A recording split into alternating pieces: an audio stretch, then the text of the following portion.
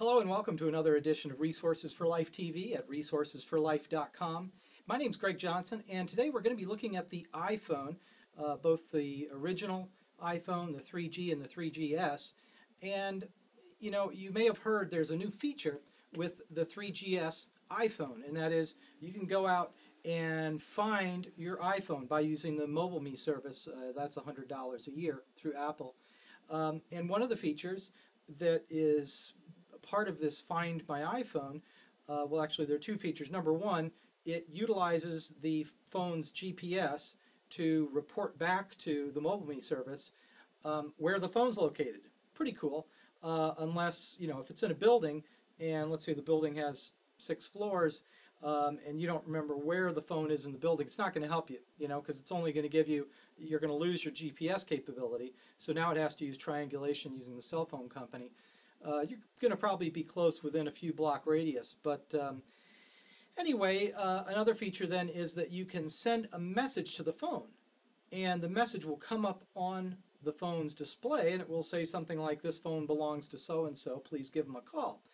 Now, part of the problem is this method of utilizing the service requires push technology. So your phone kind of has to be on all the time, ready and able to receive these pushes from the server. And Apple will acknowledge that the phone's battery life is decreased when you use the push service. Okay, so we've kind of talked about the fact that unless the phone's like sitting out on a park bench someplace where you're really going to get the best GPS location information, the actual mapping of where the phone is isn't going to help you too much, okay? Number two, the messaging, that you can send a message to the phone, it'll pop up on the phone screen. It's okay, but if you're depleting the battery life at a rapid rate, at some point that feature's not going to work either. The phone's just going to be out of commission.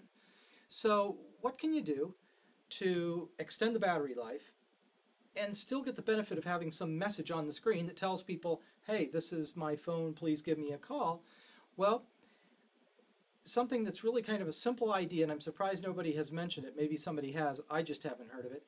And that is to have as your iPhone's display, the desktop image that comes up as soon as the phone gets turned on, have a message there that says, "This phone belongs to so-and-so," have your address, phone number, email, etc.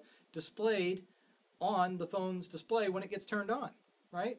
So the way you can do this, probably the easiest way, most people would have access to, if you're on an Apple, maybe you have Keynote, which is like a PowerPoint-like presentation software. Or if you're on Windows, you might have PowerPoint. Somehow, what you want to do is, even in Windows, you could use the Windows Paint program. You want to go into a graphics program of some kind and just draw out your dimensions of, standard 800 by 600, let's say, would be the image size, or 1024 by 768, something that'll get scaled to the iPhone screen. And maybe even go with the reverse dimensions. Go with something like 600 by 800, so it's portrait rather than landscape. And anyway, you get that portrait image, and you type in there in the middle, because remember on the iPhone, the top and the bottom are kind of covered up when you first turn it on. Just type a message in there in text, right, in this graphic that has your name, your address, your phone number, your email, contact info, and some sort of, maybe $100 reward for your phone, whatever you want to offer, and save that as a JPEG. Okay, so that's step one. And then step two is synchronize it. So now that image is in your phone. It's part of your phone's library of images. And then the final step is just go to that image and use in the lower left-hand corner, the little arrow that says, "I want to email this," or, whatever, you want to save it as your desktop.